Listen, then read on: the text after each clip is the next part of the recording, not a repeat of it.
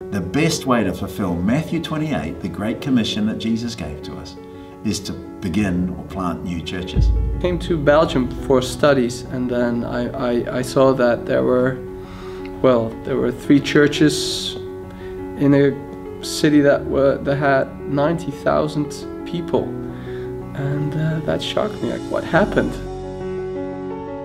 Where are the Christians gone?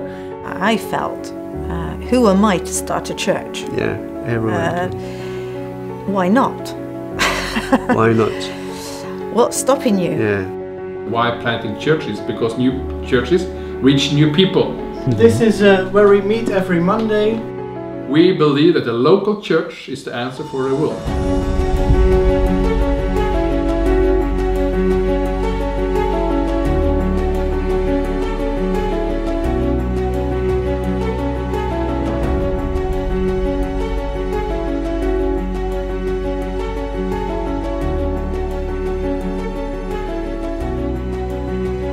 My name is Clayton and I'm a filmmaker. I'm also part of a church planting team in Le Havre, in France. Let's discover together what it means to multiply and plant churches that plant churches.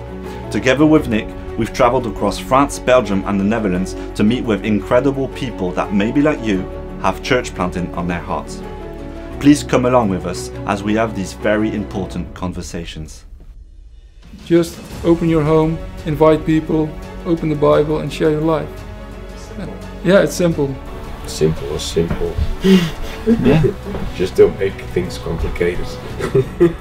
Holst is a place that's on their heart. Zamslach is a place that's on their heart. Hoek is another place that's being planted as we speak.